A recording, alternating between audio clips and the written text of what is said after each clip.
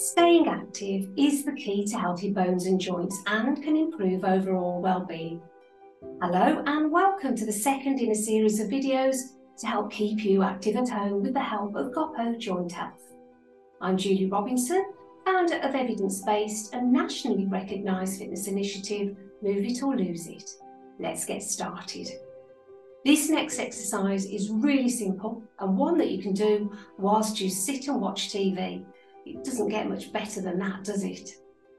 Particularly for those struggling with mobility issues, this is a great one to help keep you active without requiring too much movement.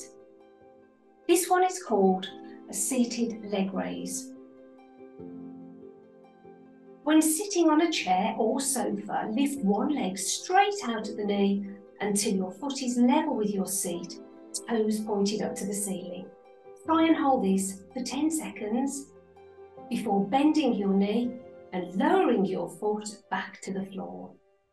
Repeat on the other side. Let's do that once more.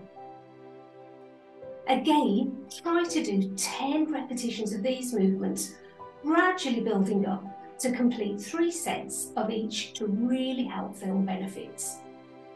Seated leg raises are great because although they're easy, they can really help improve mobility, balance and posture, benefiting your knees, core and lower back. Alongside regular exercise for those looking to help keep their joints healthy and flexible, why not try the addition of a supplement such as Goppo Joint Health, which provides rose hip to help maintain healthy and supple joints.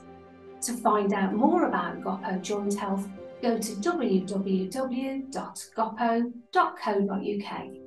Let me know how you get on in the comments below.